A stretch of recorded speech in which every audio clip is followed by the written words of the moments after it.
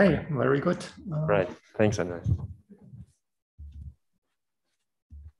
Move to full screen. Okay. Yeah, so there was a very good question before the break. So we use this reflection coupling, and then if we look at the distance process, it sometimes increases the distance and it sometimes decreases the distance. And on average, you don't gain. So then how can this be? Oh, maybe I should wait for a few seconds.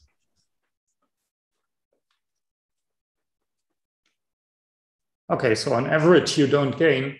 And so how can you gain from something like that? And so there are somehow two answers to that. So one thing you can see that you gain is if you look at the distance between xt and yt, this is really some one-dimensional process.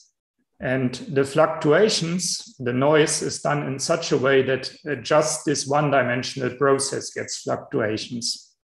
So somehow, if you look at the difference of the two, of the two Brownian motions, it will also give you only something one-dimensional because you do this reflection. And so you have a one-dimensional process which now randomly oscillates. And then, if you have something like this, then after some time, it will hit zero. So it will make the distance process hit zero in a finite time. And once you hit zero, you're at the same position. And if you're at the same position, then you move on with synchronous coupling, and then you stay at the same position. So that's somehow the original argument of Lindvall and Rogers. So they showed that it meets in a finite time. And then from this, you get total variation bounds. Now, I'd like to give a different argument, which is saying that you can get a contraction in such a Wasserstein distance, but only if you choose such a concave function.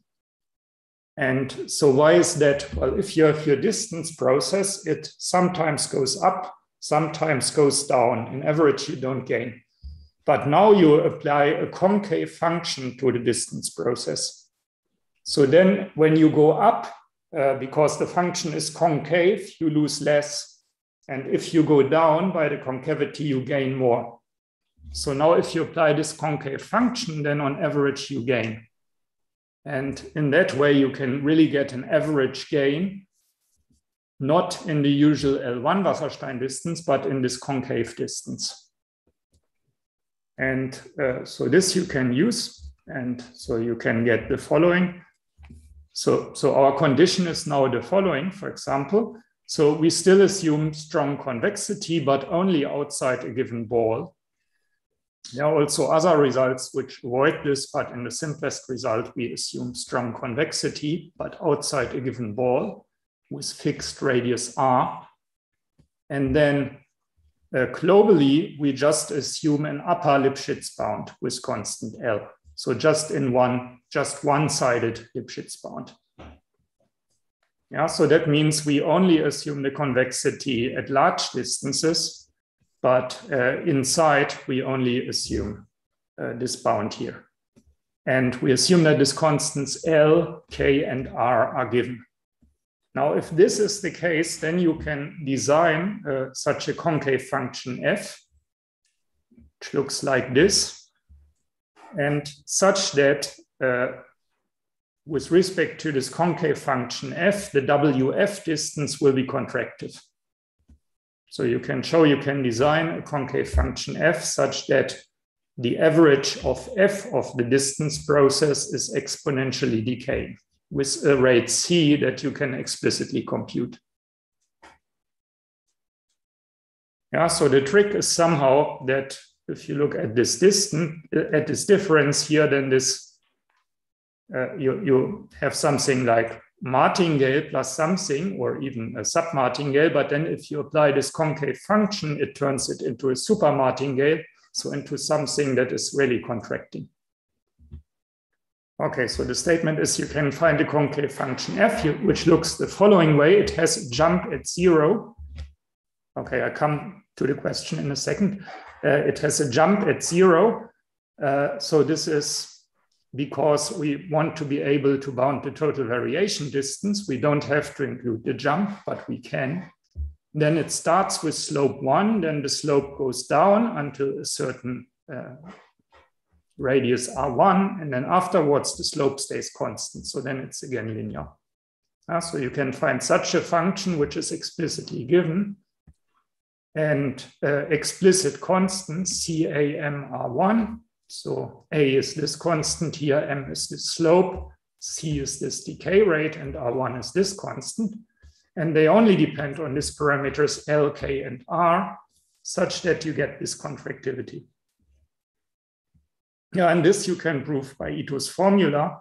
And then as a consequence, you get the contractivity in this WF distance. Okay, so now there was a question. Yeah, this is Andre here. So is the dependence on R typically exponential in the little c? The dependence on R, well, this depends. So yeah, if you have, I mean, if you have a potential like a double well, then what will enter is, yeah, so then you will have something exponential, actually worse than exponential, because somehow the non-convexity can cause you to have such a mountain pass here. Yeah, something like this that you have to cross, and this will slow down your convergence exponentially in the height of the mountain, in the height of this mountain pass, and that will be reflected here. On the other hand, if you're in a situation where you do not have strong convexity, but maybe still convexity, so maybe some flat piece, then it will not be exponential. Thanks. Okay, so that's what you can get, and so all the constants that occur here and this function f, they can be explicitly written down, and they only depend on these parameters L, K, and R. And so this tells you if your L, K, and R, if you can choose them in a fixed way, then you get dimension-free bounds. Of course, that's a big if. You assume that outside a ball of fixed radius, you have strong convexity. Of course, in many situations, the ball will depend on, the radius will depend on the dimension, and then you do not get dimension-free results. Okay, but if you have that, you get dimension-free results. There are also some variants of this approach which give dimension-free results in other contexts. Okay, so then the bound, this bound also gives you total variation bounds. That was another shortcoming of the synchronous coupling.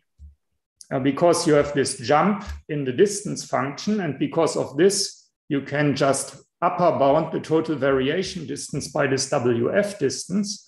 And so if you have this WF decay, then you get also bounds for the total variation distance. Yeah, just use this inequality here.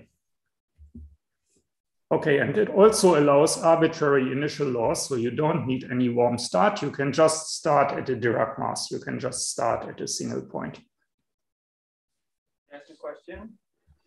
Yes? Can you hear me well? Yeah, somehow, yeah. Let me get the microphone.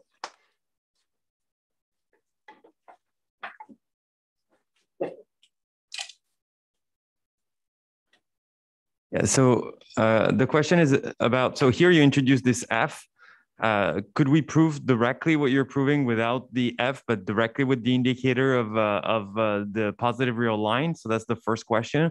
And the second, oh no, okay. So it's really just a device to get to TV. I was wondering if this WF gave us a bigger class of test functions in the dual expression than you would get if you were to use directly the TV dual formulation. So the point about the WF is you can get bounds in all types of norms. But if you want to get contraction, then you have to choose the right norm. And this WF is what gives you contraction. For example, if you choose total variation distance, then first for a long time, your distance will maybe be equal to 1 or close to 1. And then only after a long time, you will get a strong decay of the total variation distance. So you will not have some uniform contraction in time. Now this WF gives you really some way to uniformly distribute the contractivity over time. Okay, so you use it as a Lyapunov function, I guess. But so yeah, and does F in itself, like this WF in itself, does it give you, like, so it's bigger than the TV, so does it give you like, are there any instances where you can find functions that, you know, guarantee that a mu t and mu are against a bigger class of test functions than the continuous and bounded you would get for TV? Yes, you can also bound you can also bound the L1 Wasserstein distance by WF, for example. Okay, thank you. Also get W1 bounds. Thank you. Yeah, and you could also do modifications such that you can control higher order Wasserstein distances, but that would require some modification of this basic approach.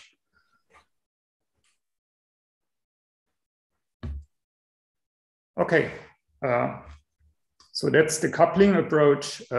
So here are some more references. This is the original paper by Lindvall and Rogers, and the way I looked at it was introduced in this paper. Well, it actually goes back to results of Chen and Wang from about 2000. And then in the way I put it here, it was introduced in this paper in PTRF. Okay, so that was one approach. That was the coupling approach. Now I said there's the second approach, which is more analytic. And at this we look now. So we look at relaxation times, and both in L2 and for entropy. Okay, so instead of Wasserstein distances, we are now considering divergences, which are some kind of non-symmetric distances. Well, not really distances. So the chi-square divergence of a probability measure mu to mu, that's just the integral of the relative density minus 1 squared with respect to mu, if there is a relative density, and otherwise it's defined to be plus infinity. Similarly, you can define the Kullback-Leibler divergence or the relative entropy. So this is just the integral of rho log rho d mu if you have a density, and otherwise it's defined to be plus infinity. So you see that these distances are sometimes infinite.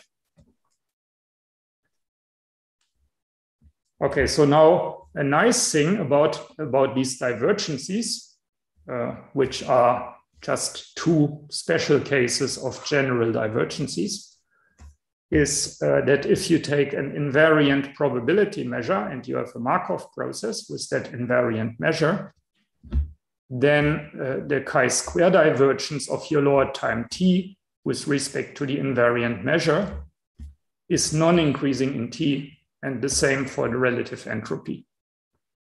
So this is something you do not have for Wasserstein distances, but you have for these divergences.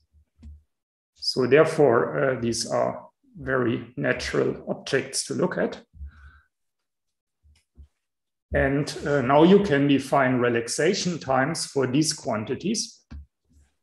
And so the L2 relaxation time is just defined as the first time where the chi-square divergence of your law at time t with respect to mu has decreased by a factor of 1 over e with respect to the initial chi-square divergence for any initial law nu. Of course, this might be infinite, but then this inequality is trivially satisfied. Okay, so the same you can define for relative entropy. So the entropy relaxation time is just the first time where the relative entropy has decayed by a factor 1 over e for any initial law.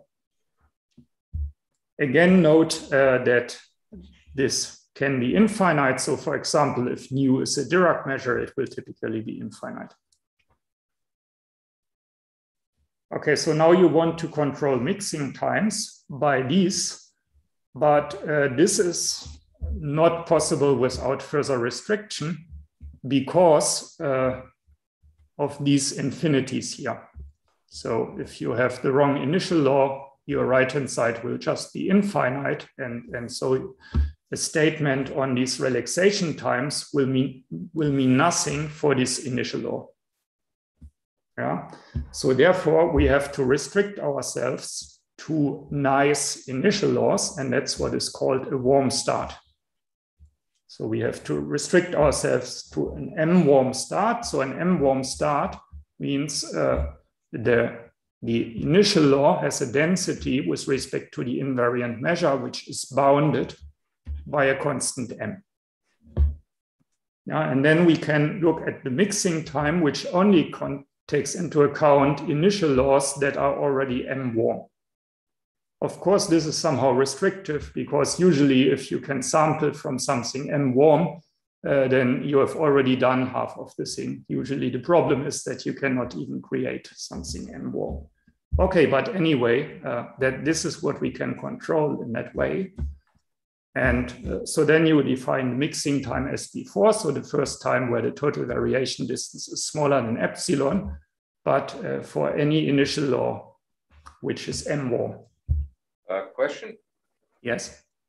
So can you show that after the mixing time, you still stay warm so that this can be iterated to obtain a rate of convergence? Say again, what can be iterated? So if you start warm, is it easy to show that after that at the mixing time, the distribution is still going to stay warm? So they basically this condition on the relative density, is that preserved by the evolution?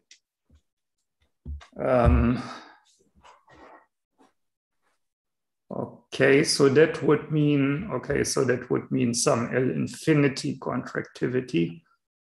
So this it's just a bound. It doesn't have to be contracted. Okay.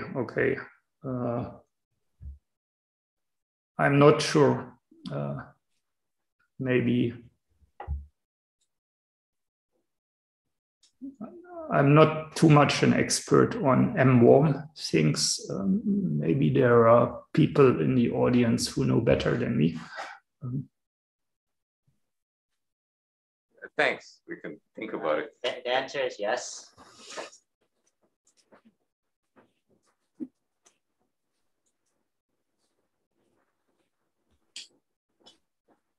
Okay.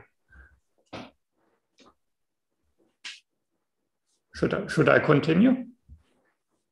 Yes, please. Okay.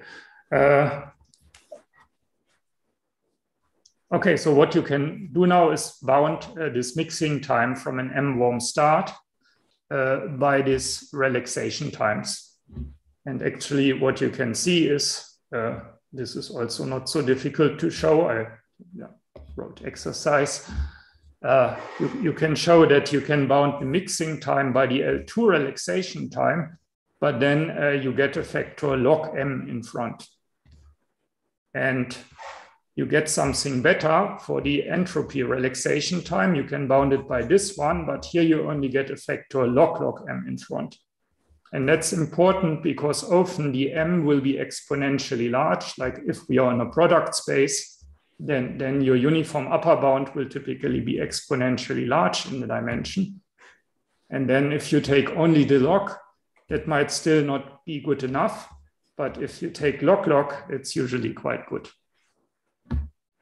Yeah, so that means in particular from these entropy relaxation bounds, you can also get quite good bounds on mixing times, although restricted to an M-warm start. Okay, so then the question is, how can you control these relaxation times? And here the nice thing is that there's a nice analytic theory which gives analytic condition for exponential decay of the chi-square divergence and the relative entropy in terms of functional inequalities. And So these are the following. So we introduce the Dirichlet form, which is associated to our generator. So that's just the quadratic form on the L2 space with respect to the measure mu, which corresponds to the generator. And by integration by parts, you see that in our case, this quadratic form is just the integral of gradient f gradient g d mu. So that's our Dirichlet form. And now you assume reversibility. Yeah, so you assume that B is minus gradient of U. Part of the results are also true if you do not have reversibility, but in that case, they are usually not so sharp. Okay, so we assume reversibility, then you have the following equivalence. You have exponential decay of the chi-square divergence with a prefactor e to the minus t over c, if and only if you have a Poincaré inequality. That means if and only if you can bound the variance of the function f, so this quantity here, by the constant c times the Dirichlet form for any smooth test function. Yeah, so exponential decay of chi-square divergence is equivalent to a Poincaré inequality. And similarly, you can show that exponential decay of the relative entropy with this rate is equivalent to a logarithmic Sobolev inequality. And logarithmic Sobolev inequality is a bit stronger than Poincaré inequality. It says that you can bound the integral of f squared times the logarithm of f squared, and then you have here some normalization by the Dirichlet form.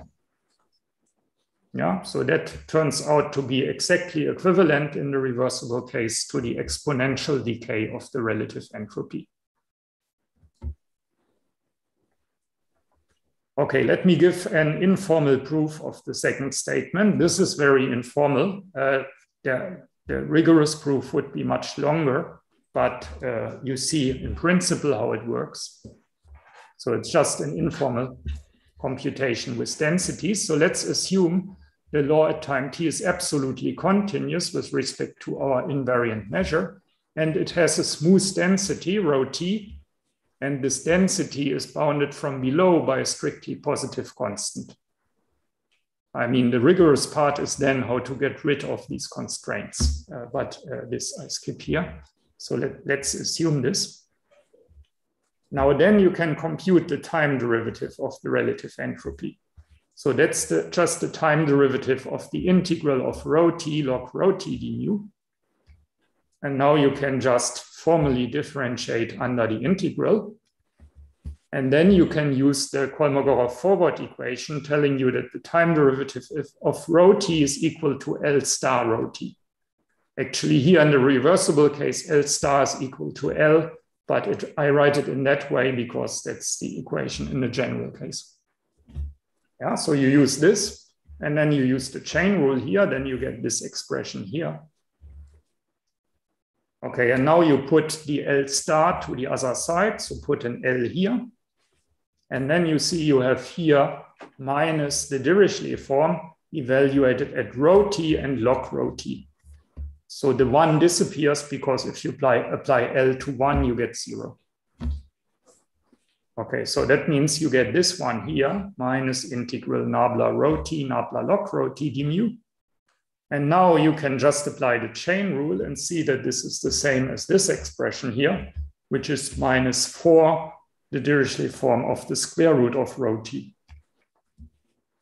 Okay, and now you insert your log Sobolev inequality. Your log Sobolev inequality tells you that you can control the relative entropy by this Dirichlet form.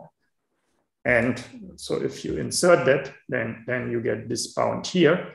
And then you have shown that the time derivative of the relative entropy is bounded from above by minus 2 over c times the relative entropy, which gives you the exponential decay. Yeah, so that's very instructive to do this formal computation, and you can make it rigorous, but the rigorous proof is much longer.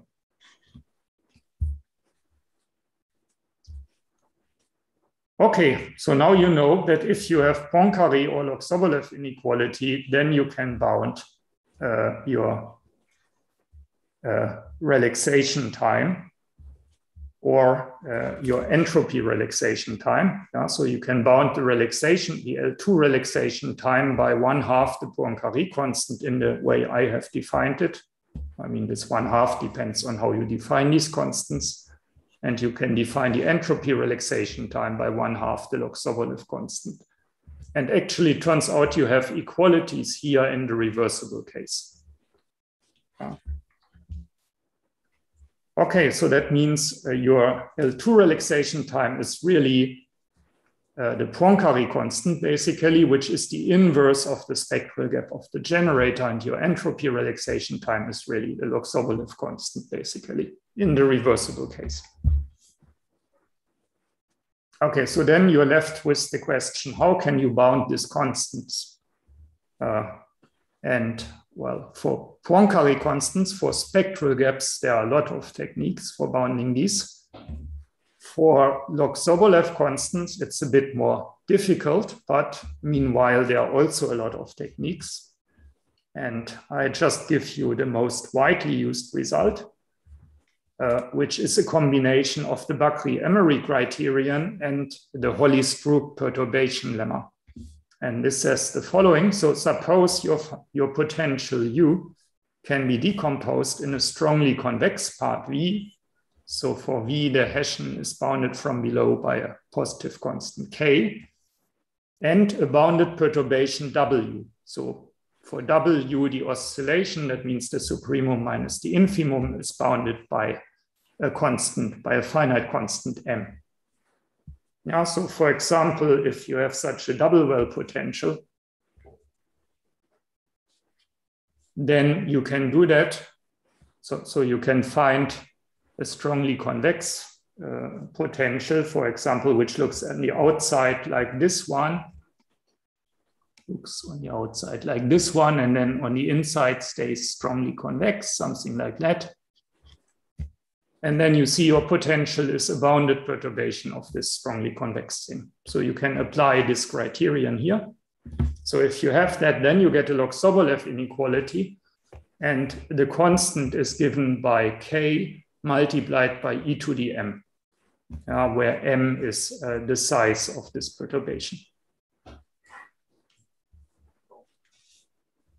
Okay, you have also other things like you have factorization lemmas to get Log-Sobolev in higher dimensions and so on. Very nice reference if you want to know more about these analytic approaches. The standard reference is the book by Bakry, Gentil, Ledoux on analysis and geometry of Markov diffusion operators. Yeah, and the second reference I gave here is some shorter introduction to Log-Sobolev inequalities. So if you somehow want some of the main statements in a more brief form, that might be another possibility.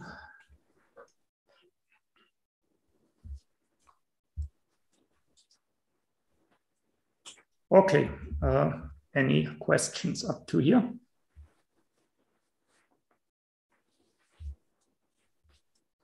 Okay, so then we are through with the continuous time Markov processes, but now, of course, we want an algorithm, so we have to discretize time.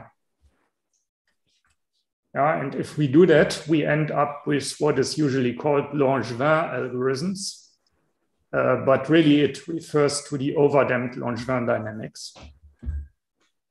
So we again look at the overdamped Langevin dynamics as we introduced it before. And now to get an algorithm, we discretize this. And well, the easiest way to do is just to do an Euler discretization. Of course, you can also use more advanced discretization schemes, but also Euler discretization here works quite well in that case. Okay, so that if you do that, if you look at the Euler discretization, then the transition step is given by, so if you're at position x, then you move to x minus h times nabla u of x.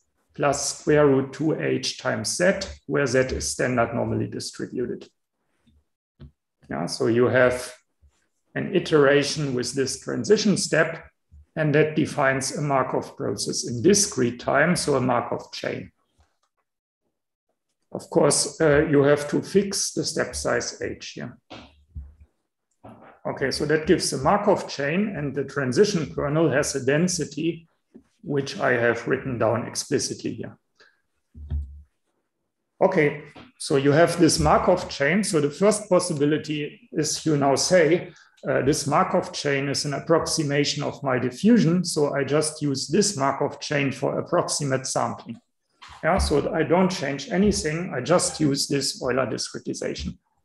And if you do that, then it's called the unadjusted Langevin algorithm. Yeah, so the unadjusted Langevin algorithm is just simulating the Euler discretization of the overdamped Langevin diffusion.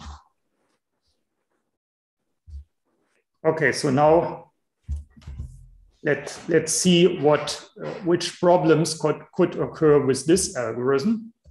So let's again look at our simplest example where our target distribution is the standard normal distribution.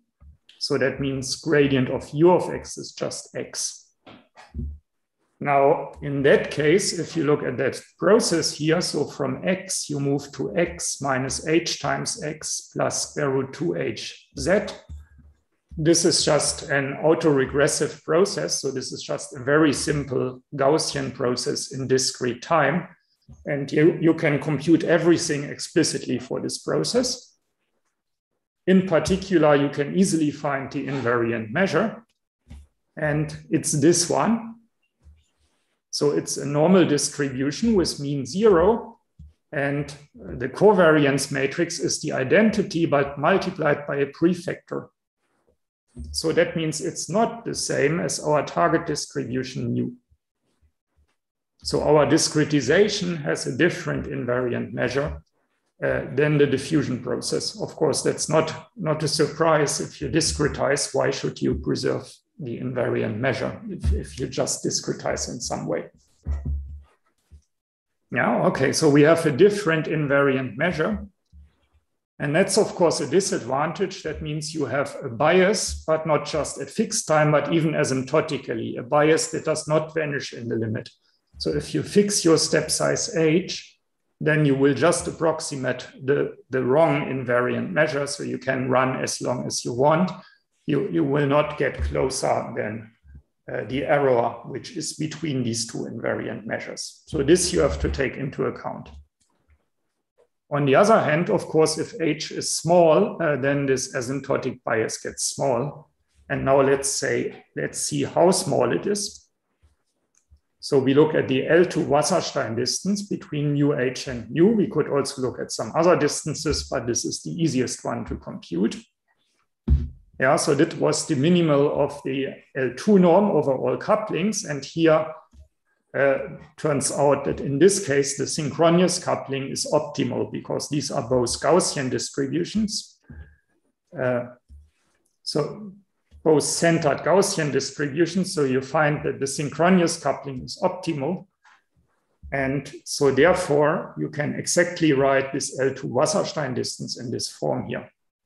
Yeah, so this is just the synchronous coupling between Z drawn from mu, and this is a random variable drawn from mu h. That's the synchronous coupling of these two. Okay, and now this you can compute, of course. You get exactly this value here, which behaves like 1/4 h d to the 1/2. So that's the bias between these two measures. And now you want to make this smaller than some given epsilon. And then you see in order to do that, you have to choose h of the order d to the minus 1/2 times epsilon inverse, at least. Yeah, so here you see a disadvantage towards metropolis algorithms. So for metropolis algorithms, if you have exponential convergence to equilibrium, then this will only depend logarithmically on epsilon inverse. But here it will really depend on epsilon inverse because you have this asymptotic bias. On the other hand, what you get here is a d to the minus 1/2. So you have to choose h of this order, at least. Yeah. So then the question is this also enough? And you can give a positive answer to that in certain cases. And I've just stated a simple result, but there are much better results available. So here I assume strong convexity, just for simplicity. This is not necessary. I assume global Lipschitz. And then the third thing I assume is that you have a strong error bound on the Euler discretization. Yeah, so you can bound the strong error of the Euler discretization. So that means the L2 norm of the difference between the Euler discretization and the diffusion uniformly on a finite time interval, say 0, 1 for the diffusion, by some constant m times h. Okay, and then what you get is that you can bound this distance between the two invariant measures by this constant here times mh. And as a consequence, you get that you can bound the distance of the Euler chain after n steps to equilibrium in this way here.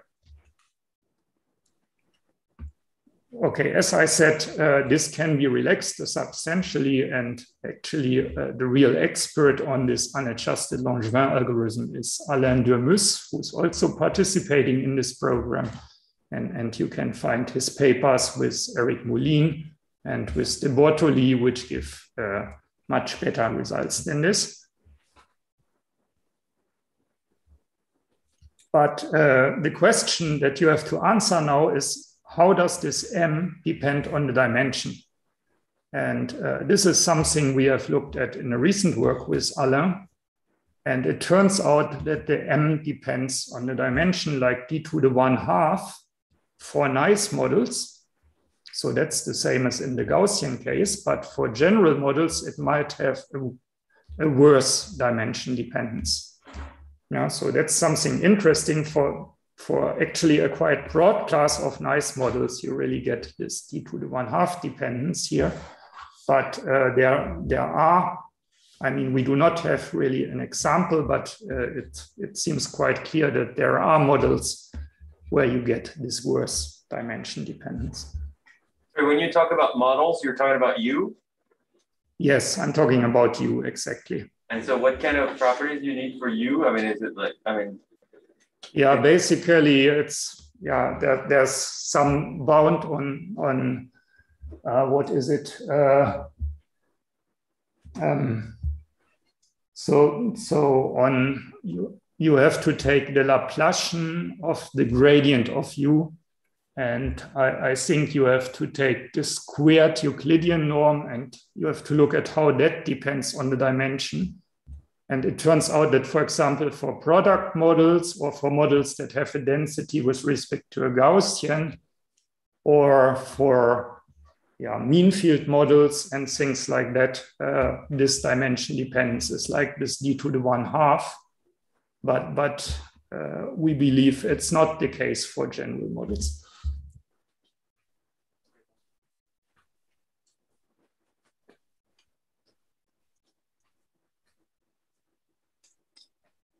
Was there another question? No, I just said thank you.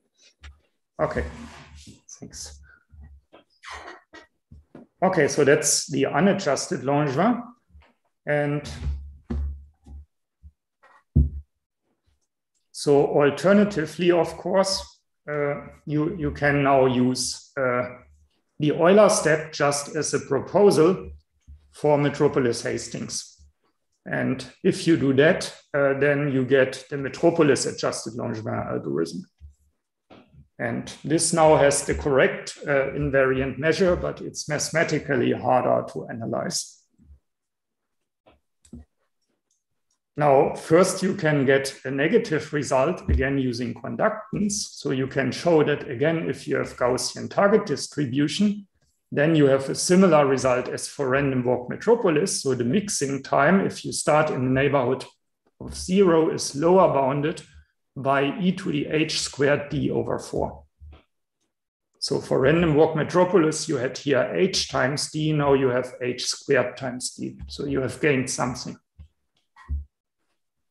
Okay, but it tells you that if you want to start from a cold start, if you, for example, want to start at 0, then you have to choose h of order d to the minus 1/2. Yeah, so you don't have a chance otherwise. This is only for a cold start. So for a warm start, it might actually improve here. Okay, and then the question is, can you also have a converse result?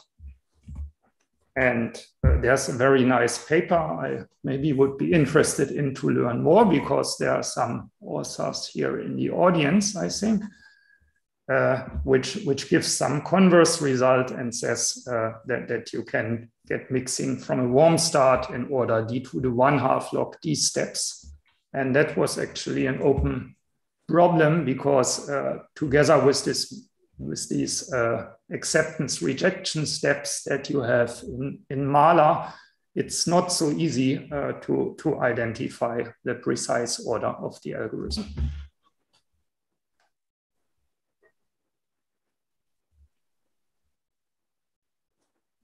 Okay, so then I come to the last part. So somehow all these algorithms were quite traditional that we looked at so far. And recently, there's some interest in looking at MC-MC methods where you use degenerate noise. And so what's the idea behind that? Somehow vaguely, the idea is if you have too much randomness, then this could lead to slow mixing, because you have something to diffuse, like diffusive behavior, which is slow, and other things. So injecting too much randomness into your system might not be so good. So somehow if you inject less randomness, it makes the mathematical analysis harder, but it might be beneficial. Okay, and then we come actually to a very parallel thing like we saw in the optimization. So in the optimization, then we were also looking at second order methods after the first order methods. And we have something similar now here. We also look at second order, and the first second order thing in continuous time is Langevin dynamics. So in Langevin dynamics, if you look at it as an equation for x, it's now a second order SDE, but we write it as a first order SDE by introducing the velocity. That means the derivative of the position. So we change the state space now to having position and velocity. So that means the state space is now RD times RD. But the velocity is not, is only artificial. Yeah, so we are only using it to invent new dynamics from the point of view of sampling. From the physical point of view, of course, it's a different story.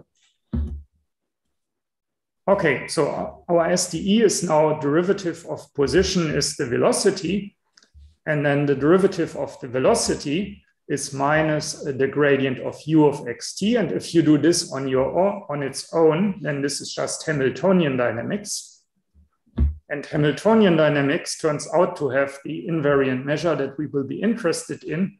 But of course, it's usually not mixing because it preserves the energy. And so it's not ergodic. So we have to add something to it to make it ergodic. And then there are two possibilities. About the second possibility, we will hear this afternoon in the talk by Nishit Vishnoi, which is Hamiltonian Monte Carlo. And so the first possibility is to add something like this. So you add Brownian motion times a parameter square root 2 gamma, which corresponds to random collisions, and you add a damping term minus gamma VT. Yeah, and this equation here is really somehow physical Brownian motion. So this is really like particles in physics are moving if they are driven by Brownian motion. Okay, so in physics, the parameter you introduce here is the friction, gamma. You could also introduce a mass here, and this might actually be a matrix, but I dropped this here for simplicity. Okay, so that's Langevin dynamics. It has a unique solution for given initial law. It's a Markov process on R2D. And its invariant measure is actually the Boltzmann-Gibbs measure, which is, in this case, is just the product of the measure mu we are interested in and a standard normal distribution. So that means if we can sample from this measure, then we can also sample from mu, because mu is just the first marginal of the measure. Okay, and the Boltzmann-Gibbs distribution, this has a density again with respect to the Lebesgue measure. And the density is just e to the minus the Hamiltonian, so e to the minus the total energy. And total energy, if the mass is equal to 1, is just u of x, the potential, plus 1/2 v squared. Okay, so that's the dynamics that preserves this measure. And somehow, since it's a second order dynamics, and since we only inject the noise in the second component, we have less randomness. Now you can also say it's moving more smoothly. Brownian motion is wiggling around all time, but here it's moving more smoothly because the Brownian motion is only in the velocity. And if we go to the position, then we are integrating once more. Yeah. Okay, so we denote by PT the transition function of this Markov process. Okay, and then we might ask about the mixing properties of this dynamics. And there we again look at our running example. So we look at a normal distribution as a target. Now I can take a normal distribution with a general covariance matrix C. So C is a general symmetric positive definite matrix. That's our target distribution. And so that means our function u of x is now this one. And then the SDE can now be written in this form. So the derivative of xv, differential of xv, is just minus a matrix A times xv dt plus noise. So that means that's a linear SDE, and the matrix A takes this form. Okay, so you see that the process xv is a Gaussian process because it's described by a linear drift perturbed additively by Brownian motion. And so in that case, your solution to the SDE is a Gaussian process. So that means all laws are Gaussian and can be computed explicitly. Okay, and that allows us again to study this exactly. So in particular, we can look at the Wasserstein contraction coefficient, and it's easiest to do in L2. So that what is that? So we look at the time t, and then we see how much the Wasserstein distance has decreased up to time t. So we look at the Wasserstein distance between the law at time t when starting at mu and the law at time t when starting at nu, divided by the Wasserstein distance of mu and nu. And we take the supremum over all mu and mu. Okay, so that's the Wasserstein contraction coefficient.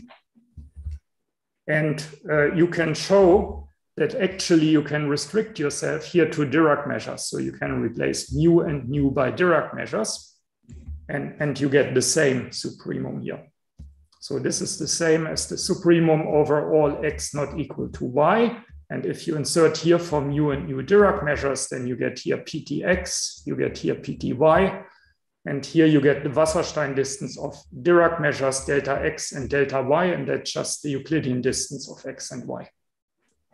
Okay, so you can write your Wasserstein contraction coefficient in this form. And now in this case, ptx and pty are both Gaussian measures with the same covariance. And so therefore you know that the synchronous coupling is optimal. So therefore you can compute this W2 distance. And if you do that, you'll find that it's exactly equal to the operator norm of e to the minus ta, where A is this matrix. Okay, and now you're in business because you know how this operator norm behaves. it behaves asymptotically like e to the minus t lambda, where lambda is the bottom of the spectrum of A, so the infimum of the real part of the spectrum of A.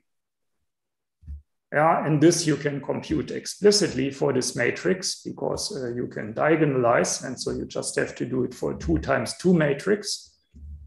And then you find that this decay rate lambda is given by gamma over 2 times 1 minus the square root of this positive part here, where the sigma I squared are the eigenvalues of the covariance matrix.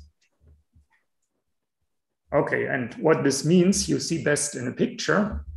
If I now draw lambda as a function of gamma, then you see, as long as gamma is small, then this number here will be larger than 1. So this positive part will vanish, and you will just have gamma half.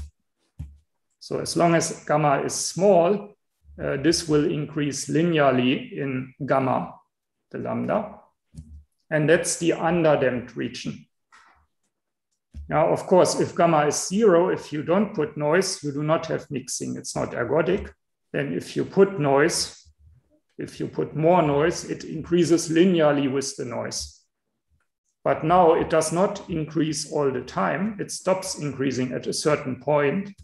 And this is the point where in the spectral decomposition for A, you change between real and non-real spectrum. So at this point it changes and then it goes down again. Yeah, so you see your decay rate depends on gamma, but it's not optimal to choose gamma as large as possible, so to inject as much noise as possible. But there's a certain amount of noise that gives you the fastest mixing. Yeah, and this is exactly given by gamma equal to 2 over the maximum of the sigma i's. And if you do that, then your lambda is just 1 over the maximum of the sigma i's. Now, sigma i's are something like standard deviations, so that's something like 1 over the size of the system somehow. So this is kinetic behavior. So your rate behaves like 1 over the size of the system. Yeah, so if you choose the second order dynamics and you're in this region between underdamped and overdamped, then you get this kinetic behavior, which is faster than diffusive behavior. And again, there's a connection to yesterday where we also saw this this factor 3, which was at somehow at borderline between underdamped and overdamped and was the best you could do. I have a question. Can you make the same analysis in this Gaussian case if you decouple the gamma that you put in front as a friction coefficient and the one that you put as a noise term? If you take 2 parameters for those? Yes, you can. You can. Yes. That's going to tell you to take the same value? You get a different invariant measure if you don't take the same value. I mean, taking the same value, so if we look at the SDE here, we have to do it in this way if we want to get the right invariant measure. Yeah, so you can put, say, some other factor here in front, but this will change your invariant measure. Then the invariant measure will not be e to the minus u, but for example, e to the minus beta u. Okay, thank you. I have a question too. Yes. So in this Gaussian example, the potential is it like max 1 over sigma I strongly convex? So is the contraction rate exactly the same as what we had for the overdamped Langevin? No, it's better than for overdamped Langevin. So for overdamped Langevin, you would get sigma I squared here. So for overdamped Langevin, this is diffusive. And so therefore you get 1 over the system size squared. But here you get just 1 over the sigma I. So actually like the eigenvalues of C are the sigma I squared? Yes, the eigenvalues of C are the sigma I squared. Yes. Thank you. So sigma i's are like standard deviations.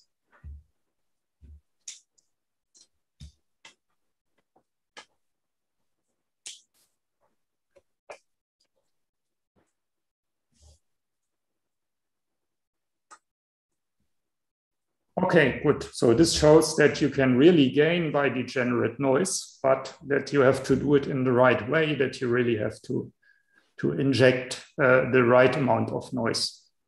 And of course, this is only in the Gaussian case. And now you can ask, can you prove something like this more generally?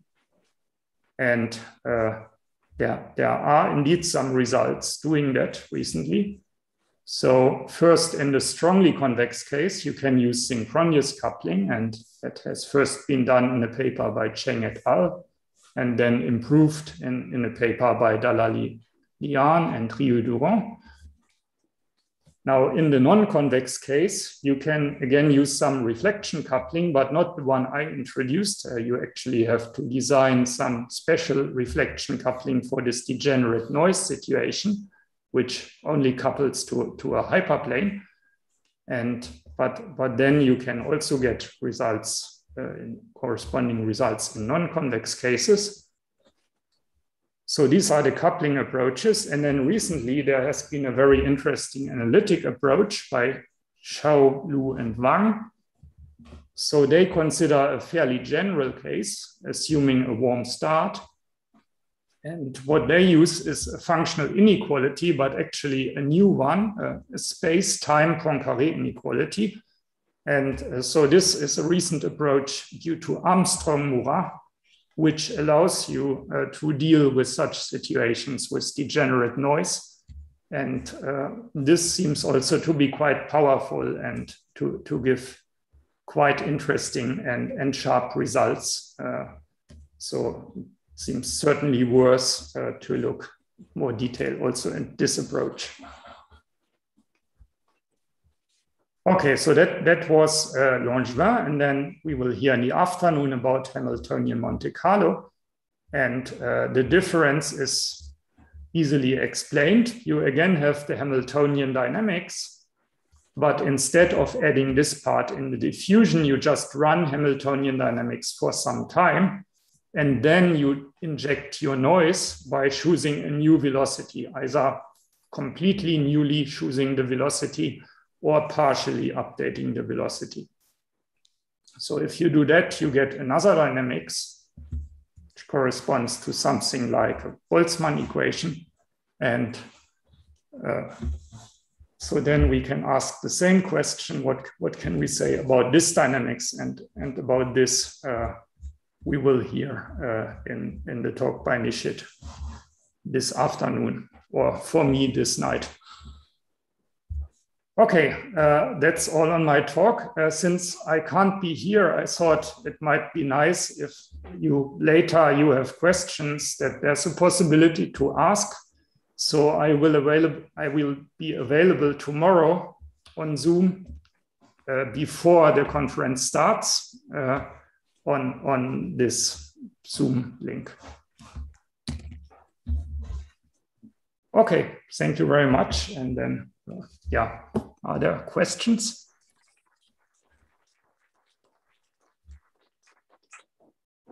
Questions?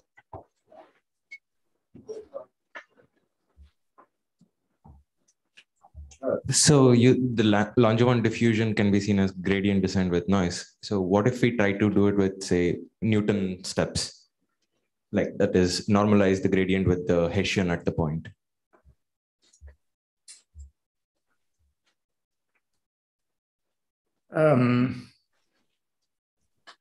Yes, so, okay, so there's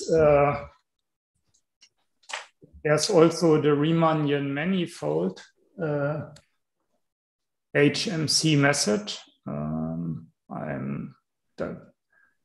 But I haven't considered this, but maybe this goes in this direction. I don't know.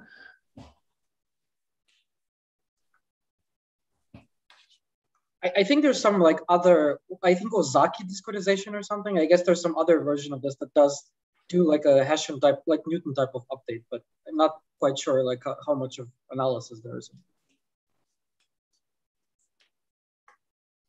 Yeah, so definitely I'm not aware of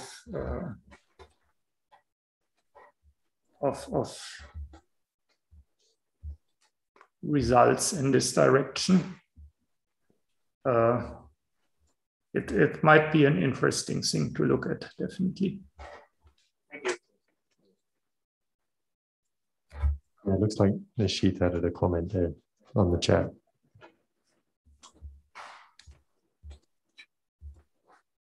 All right, any other questions? Hang on 1 second.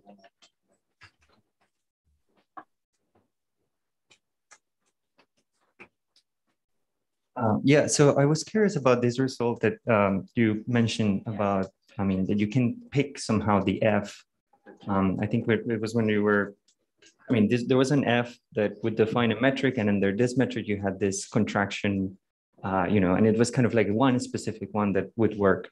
And yesterday we heard about kind of geodesic convexity, and there was one similar situation where you had a function that with the wrong metric, you didn't have any sort of convexity, but if you choose the metric appropriately, then suddenly you have kind of geodesic convexity. So I was wondering if there's somehow a connection between these two situations, maybe if there is something like that you're picking your metric in such a way that your F somehow is making something geodesic convex in some sense. I was wondering if there's such a connection. Yeah, I'm sorry I did not yet attend the talk, the for me night talks yesterday, because that was around midnight. I'm still planning to listen to the video. So yeah,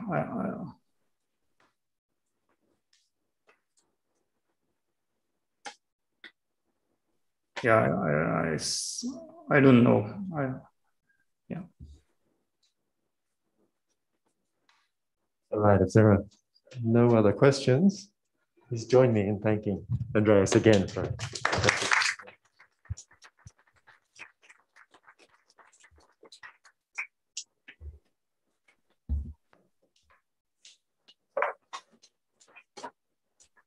Thank you.